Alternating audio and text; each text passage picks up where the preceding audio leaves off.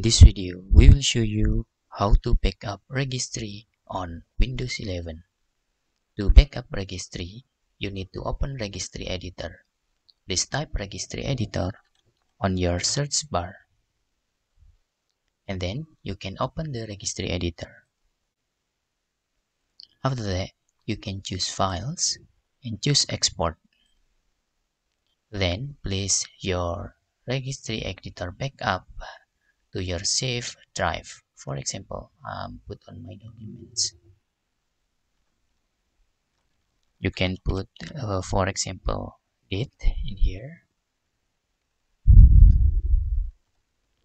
Then you can click save to save the registry. After that, when you need to import your registry, you just need to click the file and import. Then you can import the registry and your registry on Windows 11 will back into your backup. Hope this video helpful for you.